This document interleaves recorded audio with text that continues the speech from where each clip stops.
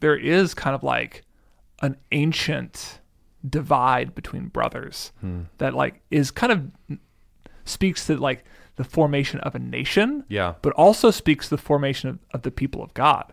Like even when we go back to the Garden of Eden, Cain and Abel, we have another fractured brotherhood, which is a picture of the fractured union between God and mankind, and man and man, Yeah, like right? we have division between other humans, and so it's almost as if that